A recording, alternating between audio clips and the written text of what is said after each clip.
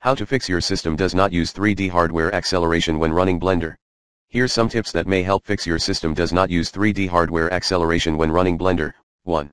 Go to https://download.blender.org/ftp/sergey/softwaregl.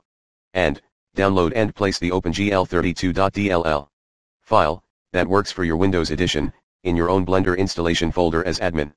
2.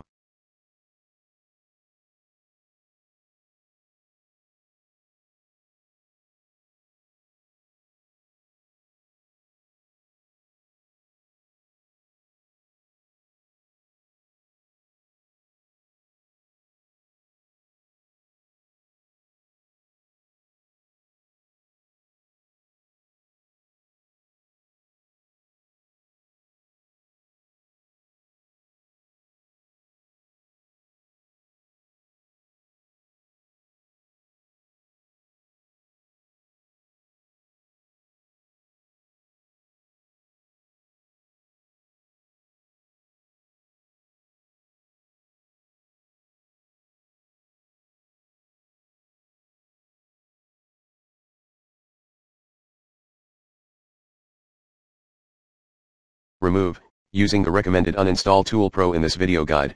Reboot your computer. Reinstall Blender at https://www.blender.org/download. As admin, later.